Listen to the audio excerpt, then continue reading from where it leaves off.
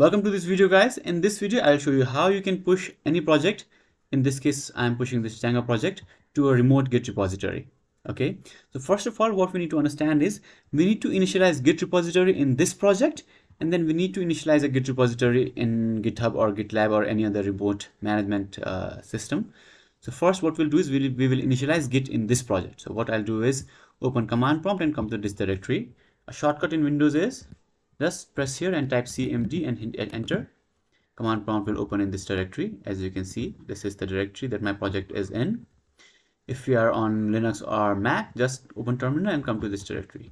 Now to initialize a Git repository, you need to do git init. So as you can see, you'll see this message that says git initialized empty repository. And if I come here, you will see a hidden folder .git. If your hidden folder visibility is off, you will not see this. What you can do is you can click on view here, click on show and click on hidden items, and then hidden items will also be shown. Okay, so once we have Git repository initialized here, what you need to do is go to GitHub or GitLab or any other remote Git repository system and click on new, and let's call it test Django repo, and I'll just click on create repository, and our repository is created. And it is empty for now. As you can see, there is no code here. Now come back to our project where we had our terminal, and once the initialization is complete, we need to add files to Git tracking so that Git can know which files to track, which files to push and all. So what we need to do is we need to add files to those. So what I'll do is I'll add all these files. So the shortcut for that is git add and dot, that represents every file in this, every file and every folder in this project. Or you can just give a name like db.sqlite3. If you do something like this, only this file will be tracked. So the changes done in this will be tracked by Git.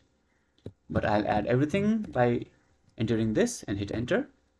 So as you can see, all the files are being added to tracking by Git. Once this is done, we need to commit changes. So only the changes that have been committed are pushed to GitHub. So what I mean by that is, if I do git status right now, as you can see, all these things are green. That means that these are being tracked by Git.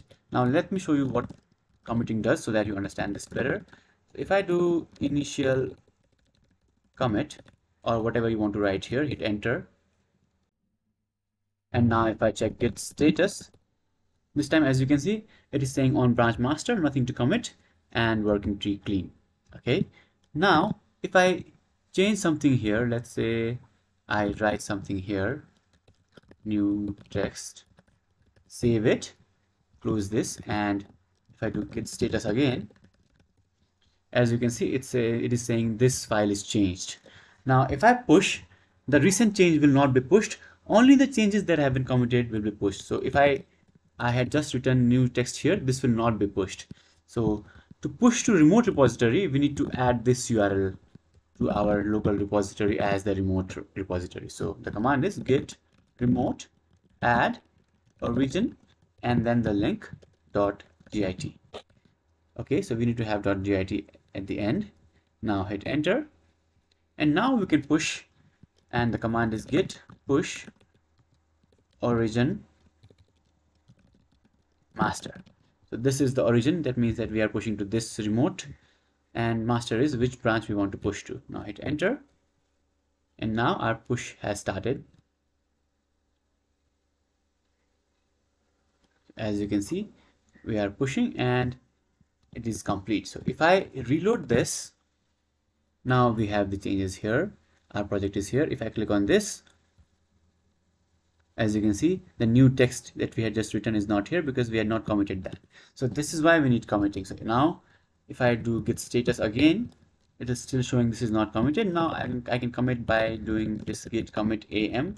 This means add and commit, and the message will be new change. And now if I push again, and let's reload this time, as you can see, new text is here. That's why we need to commit, because only the committed changes are pushed. So this is how we can push changes to remote repository. If you have any questions, let me know in the comments below.